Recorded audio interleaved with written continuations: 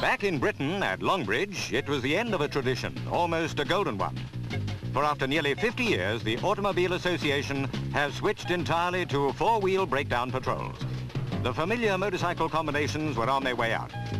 The keys to a fleet of minivans were handed to Alec Durie, AA Director General, who passed them to Inspector Tommy Hatfield. The days of crash helmets and three-wheeled patrols were almost over.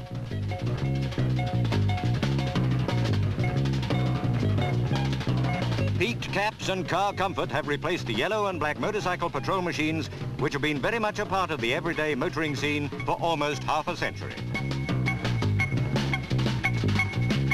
The last 15 machines in service paraded for the last time.